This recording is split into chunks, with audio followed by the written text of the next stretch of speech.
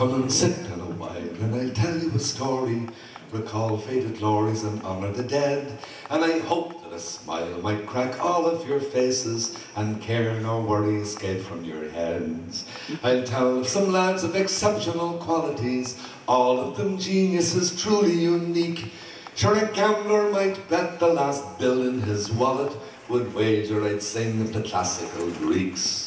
For philosophy, mighty and pure cogitation, there is none to compare with the classical Greeks. And if thinking were drinking and jollification, an ocean of booze wouldn't last but a week.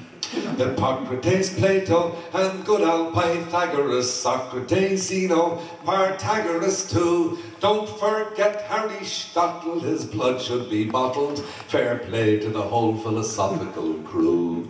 Now Homer composed a poetical potion of versification, the best in the world. He juxtaposed Greeks and athletical Trojans, and to the equation he added a girl.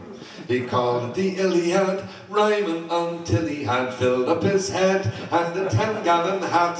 When he started the Odyssey, friends said, "My God, is he going to remember a mouthful like that?"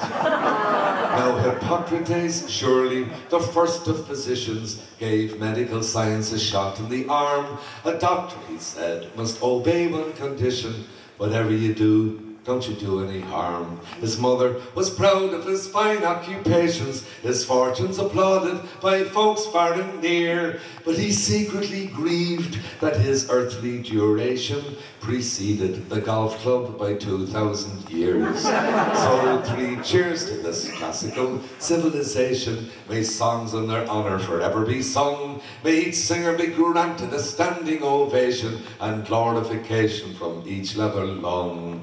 An age of pure gold then reflected their brilliance, but soon we are told the whole joint went to pot. For though genius infected these Greeks by the millions, not one MVI in the whole sorry lot.